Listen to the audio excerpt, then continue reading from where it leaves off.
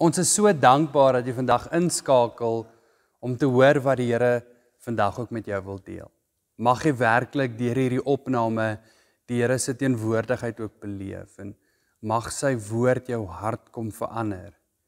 Dat jy so 'n bietjie anders kan dink ook oor jou lewe en dat ons vandag so 'n bietjie hartinspeksie kan doen en dis my gebed dat die Here ook regtig by jou sal kom stil staan. Kom ons bid saam. Here, baie dankie dat ons vandag die geleentheid het om werklik te hoor wat U met ons wil deel. En Here, ek weet daar kan op hierdie stadium dalk 'n klomp goed wees wat ons aandag aftrek, waar ons ook al is. Ek bid Here dat ons sal kies om werklik net op U te fokus. Om so 'n bietjie te sal vergeet van die goed wat rondom ons aangaan, die mense wat by ons is. En Here, dat ons werklik in ons hart met U sal kontak maak. My gebed is Here dat ons nie net sal hoor wat U in die woord vir ons wil sê nie, maar dat ons dit sal toepas in ons eie lewe. En dat ons so ook 'n stukkie van ons lewe kan terugkry. Ek bid Here en kom verklaar dat ek U so nodig het ook vandag, waar ek U woord bedien. Ek vra Here dat U deur my gebrokenheid regtig by mense se harte sal uitkom. Here, dat niemand my sal hoor en my sal raak sien nie, maar dat ons werklik by U sal uitkom en dit wat U vir ons wil sê. In Jesus naam. Amen.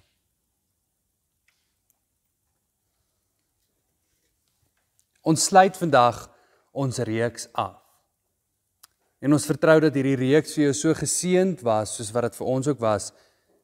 En ons doel vir jou vir hierdie reeks was om werklik weer jou lewe terug te kry. Die oorspronklike skepingsplan wat God vir jou gehad het, dit wat hoe hy wou gehad het jy moet leef.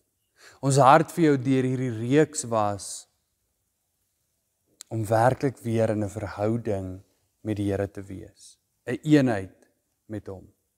En om daardie lewe wat God oorspronklik vir ons beplan het, om daardie lewe terug te kry, beteken dat daar 'n paar goed van my en jou gevra word. En ons het in die laaste 5 weke bietjie gesels oor hierdie goed wat die Here van ons vra, sodat ons ons lewe kan terugkry. En ons het in die eerste week vir mekaar gesê dat die Here vra ons moet tyd maak vir hom in ons besige lewe. Ons moet dalk 'n paar goed minder doen sodat ons meer tyd vir die Here kan hê. En ons het dit met mekaar gedeel dat die Pause app, wat ons vertrou jy nog steeds na luister, dat dit ook help daarmee om regtig tyd te maak vir die Here. En toe het ons die week daarna met mekaar gedeel dat ons moet tyd maak om werklik bietjie te unplug, om ontslae te raak van sosiale media en die TV en 'n klomp goed wat ons tyd by die Here vat. En toe deel ons met mekaar dat ons tyd moet spandeer in die natuur, en nie net in die natuur nie, maar ons moet ook die Here in die natuur raak sien, en ons kan, want dis sy skepping. Die Here wil hê ons moet ons siel versorg, en hy vra dat ons teleurstellings en verliese en alles vir hom gee, en ons lewe en ons siel weer bietjie skoon maak. En toe laasweek het die Here met ons kom deel dat ons sy goedheid en guns moet raak sien. As ons werklik ons lewe wil terug hê, moet ons die Here se voorsiening ook in ons lewe kan raak sien. En vandag sluit ons hierdie reeks af, en ek het gedink, dalk moet ek 'n bietjie 'n samevatting weer van al die goed wat ons oor gesels het, dalk moet ek weer 'n samevatting net vir ons doen. Maar die Here het hierdie week hard en baie hard met my kom deel oor vandag se boodskap. 'n Belangrike deel van die legkaart om ons lewe terug te kry. Nie net dit nie, maar ook om ons lewe en ons verhouding met die Here lewend te hou. Daarom vandag se boodskap. Ons wandelteks hierdie week was Handelinge 17 van vers 16 tot vers 34. En ek vertrou dat jy in die week bietjie daarin gewandel het en dat die Here jou werklik ontmoet het ook in sy woord. Ons gaan nie vandag hierdie teksgedeelte saam mekaar lees nie, Maar ek wil graag vir jou vertel wat hier gebeur en dan net 1 of 2 versies daarvan lees. So, die verhaal van Handelinge 17 is waar Paulus uit Berea uitgeskop is en hy moet toe vlug en hy vlug Athene toe in Griekeland. En nou dit was nie 'n bepaalde reis wat hy moes nou vat Athene toe nie. Hy het juist gevlug omdat hulle hom weggejaag het. En toe Paulus in Athene kom, is hy so geskok toe hy sien hoeveel afgode hulle in Athene aanbid. Nou iemand het een keer gesê, jy kry meer afgode in Athene as wat jy mense kry.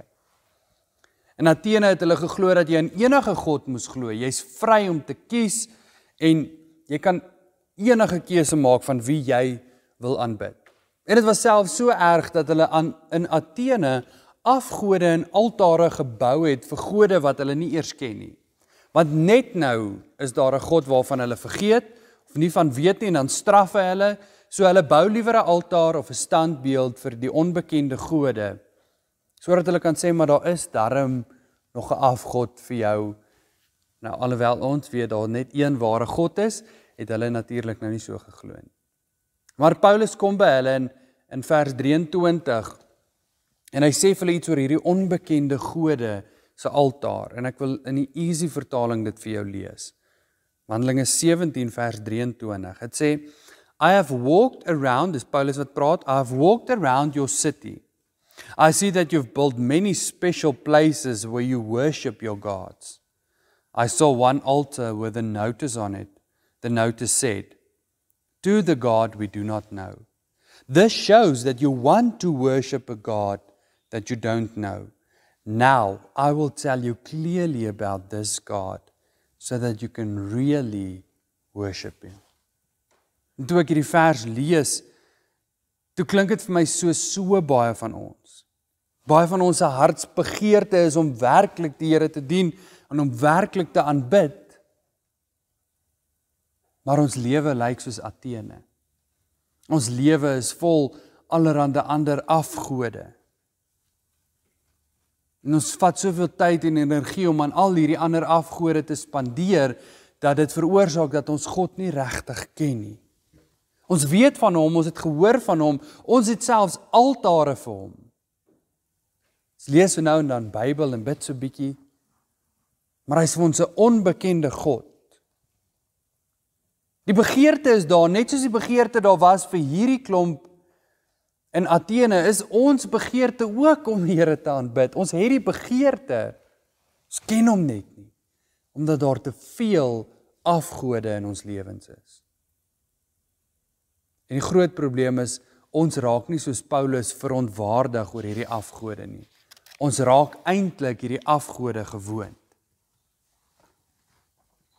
Terwyl ek so gaan lees van die afgode, is daar 'n verhaal wat ek vandag saam met jou wil lees, waar die Here met 'n klomp leiers van Israel kom praat, juis oor die afgode in hulle lewens.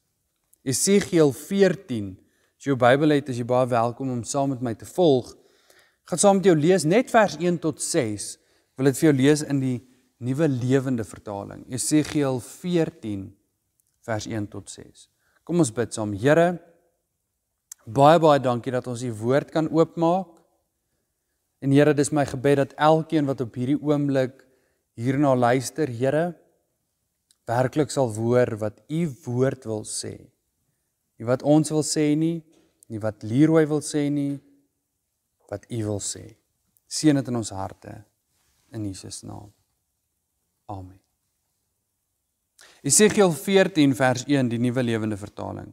Party van die leiers van Israel het by my kom besoek aflê. Terwyl ek by hulle sit, het die Here vir my gesê, mensekind, hierdie leiers het al harte op afgode gerig. Hulle het die struikelblok van sonde in hulle lewe toegelaat. Hoekom moet ek toelaat dat hulle enige iets van my vra? Sê vir hulle die oppermagtige Here sê, ek, die Here, sal die mense van Israel straf, hulle wat afgode in hulle harte oprig en die struikelblok van sonde toelaat en wat dan nogtans die profeet vir raad kom vra. Ek sal dit doen om die volk se harte te verower, hulle wat my verlaat het om hulle afgode te dien.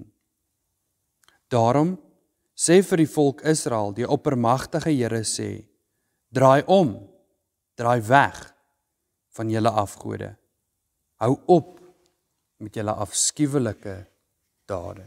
Tot sover in God se woord. Hier is 'n verhaal van 'n klomp leiers van Israel wat by Esegiel kom en vir hom vra, hy moet vir die Here vra wat die Here vir hulle wil sê.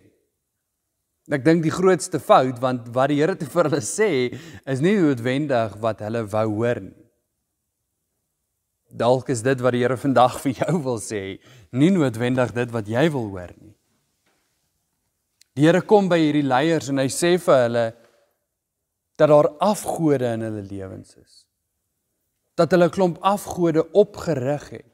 En ek weet nie of jy agtergekom het waar hierdie afgode is nie. Net weer vers 3. Hy sê, mensekind, hierdie leiers het hulle harte op afgode gerig. Hierdie mense het nie fisiese standbeelde of goue kalwers aanbid nie. Nee, die afgode wat hulle aanbid, het hulle in hulle harte opgerig. Iewers waar mense dit nie kan sien nie. Jy sien, want hierdie leiers van Israel het geweet dis verkeerd om afgode te aanbid. Nie net het hulle geweet dis verkeerd nie, hulle het selfs mense gestraf en geoordeel wat afgode aanbid. Net soos ons sal maklik die mense oordeel wat fisiese afgode aanbid. Maar die Here kom sê vir hulle, julle het afgode in julle harte.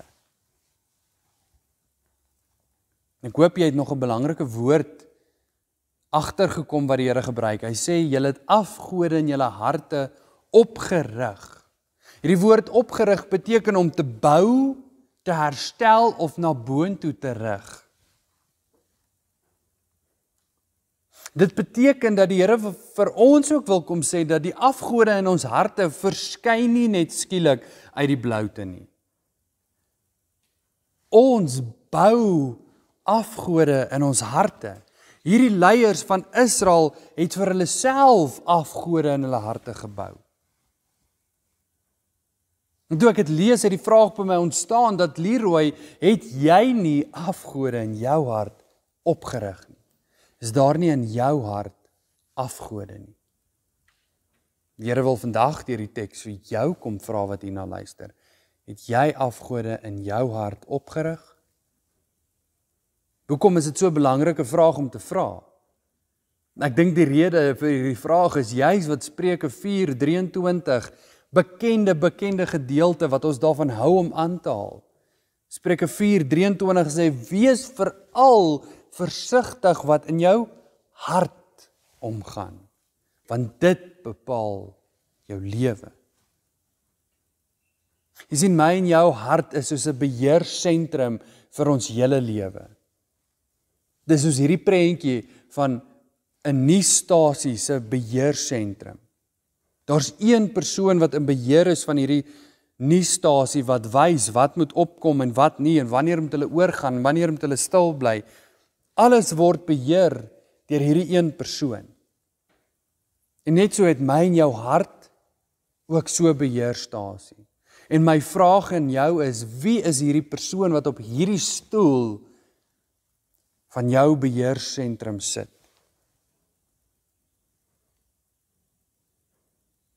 Wie is die een wat op daardie sitplek is? Ook in jou hart.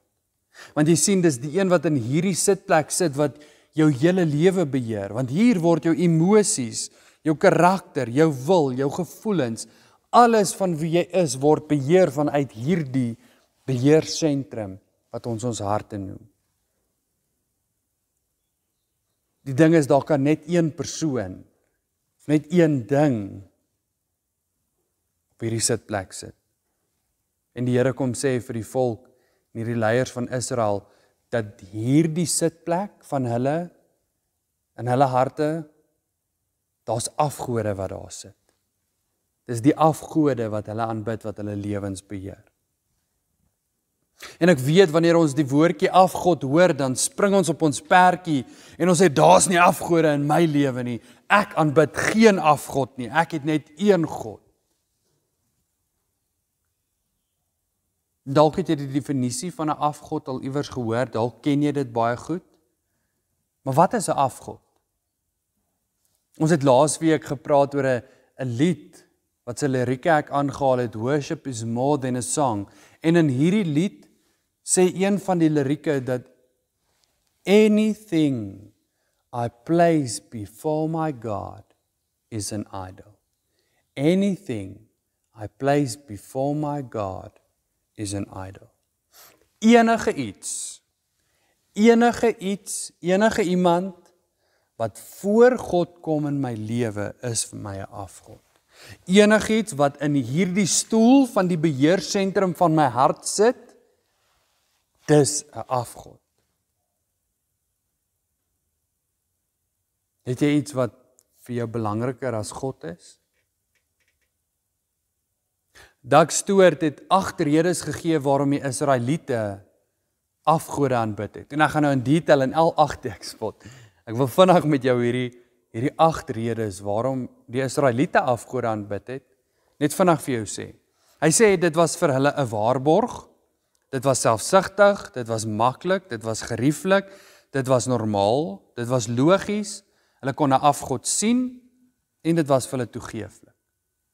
8 redes waarom die Israeliete afgode aanbid het. En toe ek dit lees, toe slat dit my dadelik dat dis waarom ek en jy afgode in ons harte oprig. Waarom ons afgode aanbid, want dit is gewaarborg, dit is selfsugtig, dit is maklik, dit is gerieflik, dit is normaal, dit is logies. Ons kan afgode sien, dit is toegeeflik. En ook daarom aanbid ek en jy afgode. Ons dink ons doen nie, want wanneer ons dink aan 'n afgod, dan dink ons aan 'n mensgemaakte fisiese ding. 'n Standbeeld, 'n altaar, dalk fisiese goed soos 'n selfoon, 'n rekenaar, 'n TV, geld, fisiese goed. Sien, dis net mense wat fisiese goed aanbid, wat afgode het. Dis wat ons dink. En ek stem 100% saam, hierdie goed kan vir ons afgode wees. Ons TV en selfoon kan 'n afgod wees. Maar so ook kan sport 'n afgod wees. So ook kan jou man, jou vrou of jou kinders vir jou 'n afgod wees. Selfs jou werk kan vir jou 'n afgod wees. Want wanneer werk in hierdie stoel van die beheersentrum van jou hart sit, dan bepaal werk hoe jy voel, hoe jy reageer, hoe jy optree, waarin jy tyd spandeer. Indien jy dit nie geweet het nie, wil ek vir jou sê dat afgode nie noodwendig net slegte goed soos drank en dwelms is nie. Afgode kan ook goed wees wat God bedoel het vir my en jou om 'n seën te wees. Ons kinders, ons families. Selfs die blessings wat die Here vir ons gee, raak vir ons afgode. Seks kan vir jou afgod wees. Die kerk kan vir jou 'n afgod wees. Sien, alles wat jy bo God stel, dis vir jou 'n afgod. Die seën wat die Here vir jou gee, moenie nommer 1 in jou lewe wees nie. Dis juis hy wat jou seën, wat nommer 1 moet wees. Weereens dink ons, dis net hierdie fisiese goed wat ons kan voel en sien, dis juist dit wat afgode is. Ek wil vir jou sê, dis nie noodwendig net fisiese goed wat afgode in ons lewe is nie.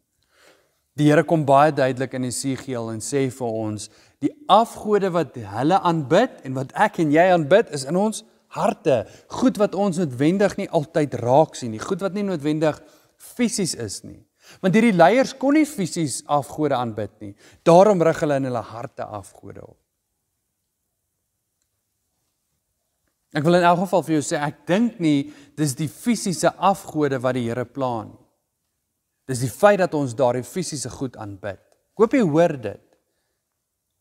Afgode is nie die probleem nie.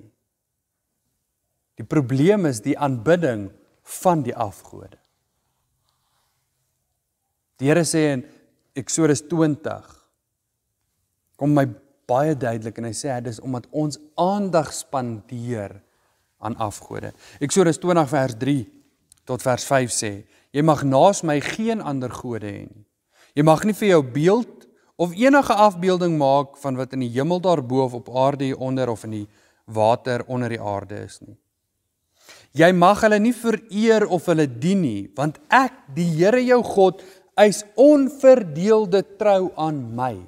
Die Here sê, dis sy probleem met afgode, is hy het nie meer ons onverdeelde trou nie. Jy sien, ek en jy aanbid afgode wat mense nie sien nie.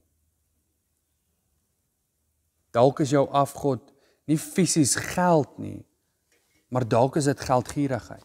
Dalk is dit jou liefde vir geld. Dalk is dit jou afgod. Dalk is dit vrees, onsekerheid, spanning, aanvaarding, trots, stres en ek kan aangaan en aangaan. Kom ons vat die voorbeeld dat vrees die sitplek van jou hart se beheerkamer inneem, dan beïnvloed dit jou gevoelens, dit beïnvloed jou wil, jou emosies, jou besluite. En die ding is, ons raak so gewoon dat vrees ons lewe beheer, ons kom dit nie eers meer agter nie. Dalk wil die Here vandag weer deur sy woord vir my en jou kom deel, hoekom dit so nadelig is om afgode in hierdie beheersentrum te hê. Ek wil 'n voorbeeld gebruik, as jy 'n huis het, en jy kan nie self daar bly nie, en jy sit huurders in jou huis. En al wat hierdie huurders doen is hulle breek en verniel en vernietig. Wat sal jy as eienaar doen? Jy sal natuurlik hierdie mense uitsit. Jy sal hulle nie fisies dalk kan uitsit nie, maar jy sal hulle uit die huis uitsit. Al voel jy wil hulle uitsit. Jy sal vir hulle kennis gee om te trek. Nou waarom laat ons toe dat daar huurders wat vernietig en steel en doodmaak, hoekom laat ons toe dat hulle in ons harte bly? Die Here sê baie duidelik, die eerste gebod vir ons mag nie ander gode aanbid nie. En ek het gaan wonder, hy sit nie noodwendig hierdie gebod eerste, omdat dit belangriker is as al die ander gebooie nie. Ek dink hy het hierdie gebod eerste gesit, omdat dit die fondasie is vir al die ander. Lees net weer saam met my, Spreuke 4:23. Dit sê, wees veral versigtig met wat in jou hart omgaan, want dit bepaal jou hele lewe. Die Message vertaling sê, keep vigilant watch over your heart. Keep vigilant watch over your heart. En hierdie oorspronklike woord, om versigtig te wees, om watch te hou, beteken om te onderhou, om te beskerm, om te bewaar. So die Here sê dat ons harte moet onderhou. Kom ons gaan terug na die voorbeeld van die huis. As jy huurders in jou huis het, dan sal jy gereeld inspeksie moet gaan doen, om te gaan kyk, wat in jou huis aangaan, wat is gebreek, wat is nie meer reg nie. En dan moet jy dit onderhou. Dis wat dit beteken om ons harte te onderhou, is om gereeld inspeksie te doen in ons harte, om te kyk of alles nog reg is. Is daar nie afgode in ons harte nie? Ook vandag wil die Here sê, dis tyd dat ons inspeksie van ons harte doen.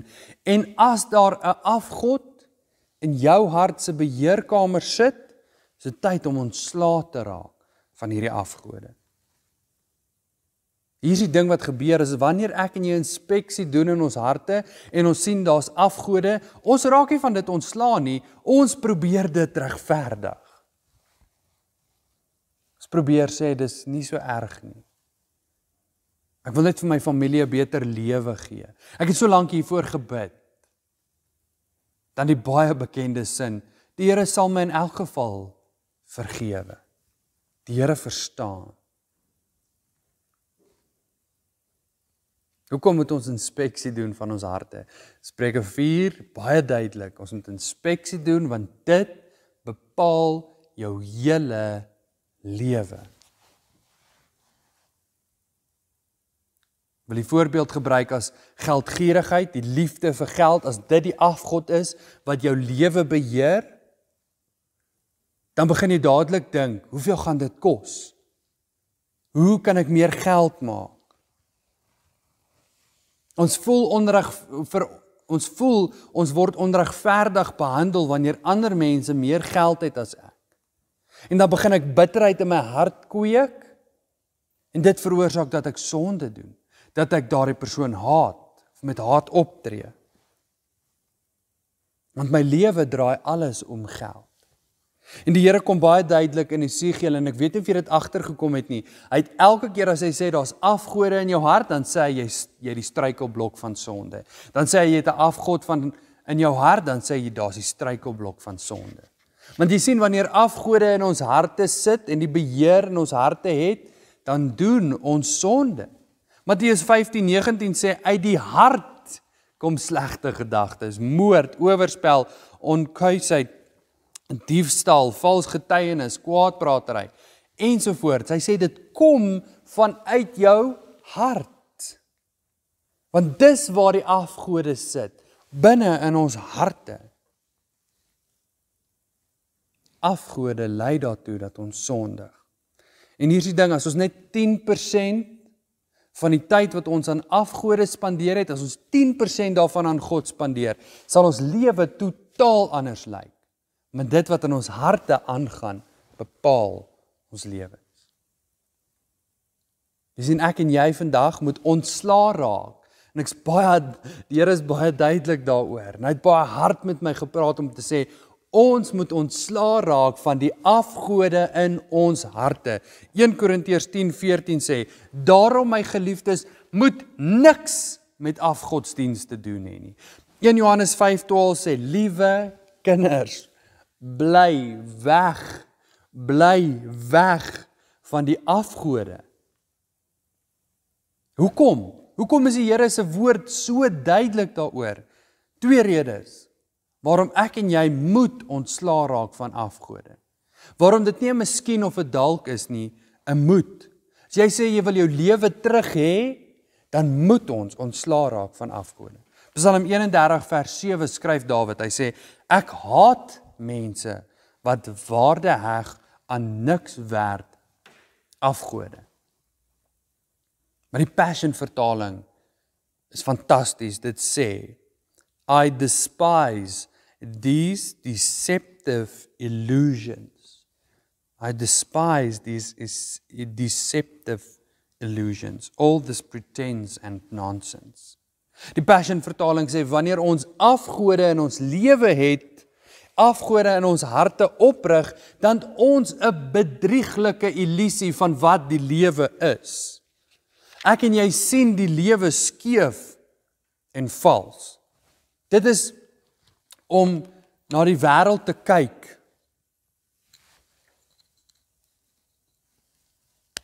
Met hierdie stikke, met so 'n bril. En ek gaan hier nou regtig aan op my notas kan kyk nie, so ek vertrou dat die Here deur my nog steeds sal praat. Maar jy sien, ek en jy sit so 'n bril op, wanneer ons afgode in ons harte het. Nou vir julle mag ek dalk heel normaal lyk, maar glo vir my, dit wat ek sien, is alles behalwe normaal.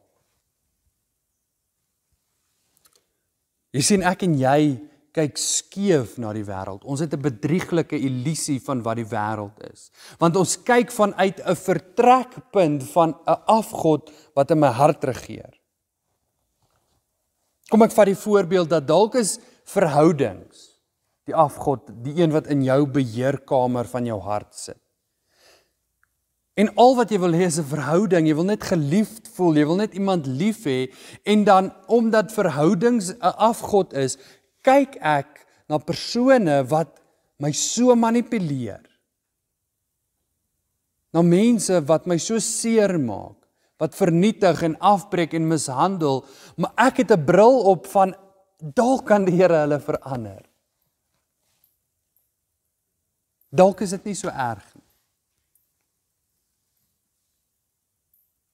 Want daar's 'n afgod van verhoudings wat in my hart sit. En ek sien die toekoms as swaar en donker. Daar's nie 'n uitweg nie. Ons maak lewensveranderende besluite met 'n afgod wat in my hart heers, wat bepaal hoe ek na dinge kyk en hoe ek dinge sien.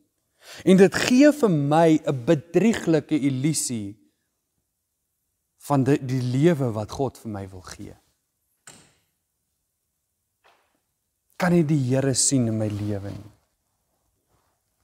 Dalk is, en die ding waarmee ek dalk die meeste vroeg in, dalk is verwerping die ding wat in 'n afgod in jou hart is. Dan veroorsaak verwerping dat jy na mense kyk as iemand wat jou net wil seermaak. Wat jou wil te nakom. Dalk kyk jy dan deur hierdie brille ook na jouself en jy sien net lelik en sleg en niks werd. En dan wanneer ons vir die Here vra, Here, raak ontslae van hierdie goed, en die Here kom sit weer in daardie stoel in die beheerkamer van jou hart, dan sê hy in 2 Korintiërs 3 vers 14, dan sê hy sal die sluier van ons harte sal hy afval. Hy sal die sluier van ons harte afval, sodat ons kan sien hoe die Here ons sien. Dan kan ons weer met hoop, verwagting en lewe kyk. Die tweede ding wat gebeur wanneer ons afgode aanbid, en weer eens iets wat ek nie wou hoor nie, dalk wil jy dit nie hoor nie. Die tweede ding wat gebeur is ons pleeg geestelik egbreek. Jesegiel 14 vers 5 sê, en hulle wat my verlaat het om hulle afgode te dien. Hierdie woordjie verlaat se oorspronklike woord is die Hebreëse woord zir. En zir beteken om egbreek te pleeg. So die Here sê, hulle wat egbreek met my gepleeg het, deur ander afgode te dien. Egbreek beteken om rond te slaap met iemand terwyl jy getroud is. Die Here sê dat ons egbreek deur trou aan hom te beloof, deur te sê, Here, ek sal U dien met alles in my, en dan slaap ek in die week rond met 'n klomp afgode wat op die sitplek van my hart sit. Dan Sondag kom ek weer voor die Here en ek maak asof niks gebeur het nie. Dis wat ons elke dag van die week doen. Ons sê, Here, ek beloof trou aan U. Here, ek wil U dien met alles in my. Ek maak 'n belofte, ek word gedoop. Ek maak die keuse, ek lê belydenis af. Here, ek beloof om U te dien. En dan maak ons in die week asof ons dit nooit beloof het.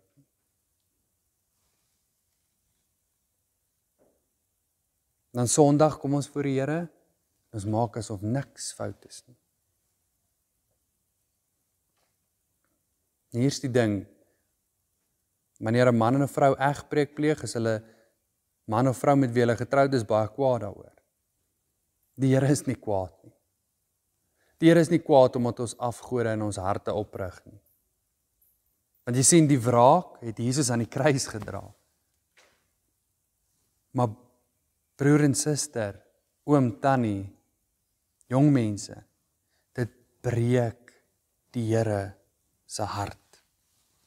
Dit breek sy hart dat ek en jy rondslaap met allerhande afgode en dan Sondag kom staan ons voor die Here met 'n klomp lipstifmerke op ons kraag met die reuk van parfuum van ander afgode wat aan ons hang en ons kom staan voor die Here en ons sing, ek het U lief, o Heer. Ek kom lê my lewe voor U neer. Dan vra ek myself die vraag, hoeveel van ons dien werklik die Here? En vir hoeveel van ons staan net 'n klomp afgode? Ons kom net na hom toe wanneer ons hom nodig het. Jy sien, hoekom breek iemand egbreek? Dis omdat hy net aan homself dink, selfsugtig is. Sy eie selfsugtige begeertes is belangriker as die trou wat hy beloof het. En ek en jy doen presies dieselfde. Ons wil so lekker leef elke dag. Dan wil ons na die Here toe kom wanneer ons hom nodig het. En ons pleeg geestelike egbreek. Die Here sê hy is 'n jaloerse God, wat ons vir homself wil hê. Hy wil alles van wie hy is in ons lewens instort. En juist daarom moet ons ontslae raak van hierdie afgode wat in ons harte is.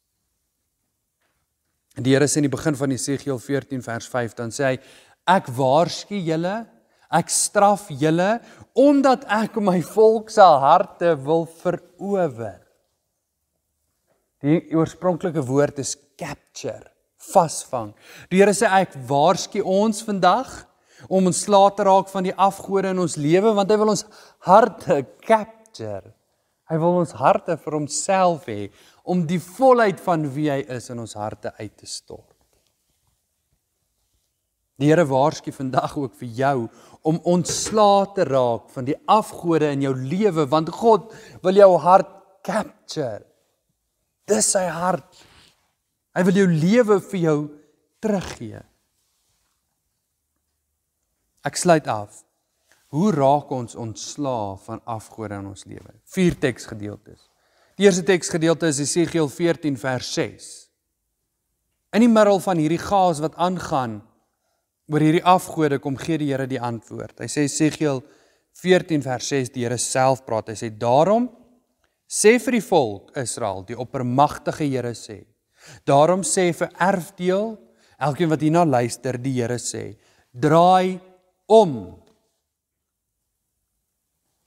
Draai weg van julle afgode. Jesaja 55:7 sê, ek en jy moet terugdraai na die Here. En hy sal ons genadig wees. Draai na God, hy sal ons altyd vergewe. Klaagliedere 5:21 sê, lei ons terug na U toe, Here, sodat ons by U kan uitkom. Maak ons lewe soos dit vroeër was. Handelinge 3:19 sê, kom tot inkeer, maak reg met God. Duidelik, wat die Here vir ons sê, Jesegiel 14:6 weer, daarom sê vir die volk Israel, die oppermagtige Here sê, draai om, draai weg van julle afgode. Dis die antwoord. En ons het al so baie daaroor gepreek, dat dit help nie net om jou hart leeg te maak van afgode nie. Nee, jy moet juis jou lewe vol maak dan met die Here. Wanneer jy al hierdie afgode van hierdie sitplek afgooi, in die beheerkamer van jou hart, moet jy vir God daar sit. Ek sluit regtig af met Efesiërs 3:19, die boodskapvertaling. Dit sê, mag God jou lewe, mag God julle lewens met sy teenwoordigheid oorspoel, sodat daar nie 'n stukkie van julle lewe is, wat nie deur God se teenwoordigheid geraak word nie. Ek lees dit weer, mag God jou lewe met sy teenwoordigheid oorspoel, sodat daar nie 'n stukkie van jou lewe is, wat nie deur God se teenwoordigheid geraak word nie. Kom ons bid. Here, baie dankie dat ons vandag 'n harde boodskap kry. Here, wat reguit en direk met ons praat om te sê, ons moet ontslae raak, ons moet wegdraai, ons moet omdraai, ons moet ophou met die afgode wat in ons harte is. En ek wil bid, Here, dat elkeen wat hierna luister, wat op hierdie oomblik voel, daar's afgode in hulle harte, Here, dat U op hierdie oomblik deur U Gees hierdie afgode sal afbreek. Here, sodat ons kan vol word met U teenwoordigheid, sodat ons lewens, elke deel daarvan geraak kan word deur U teenwoordigheid. En help ons, Here, om gereeld inspeksie te doen van ons harte. Gereeld ons harte te ondersoek. Te kyk, Here, dat U nog op die troon is. Kom raak ons aan, Here, en wees by ons in Jesus naam. Amen. Oom, tannie, broer, suster, vriend, vriendin, jong mens, ontvang dan nou die seën van die Here. Mag die genade van ons Here Jesus Christus, die liefde van God en die gemeenskap, die nabyheid van sy Gees saam met jou wees. Amen.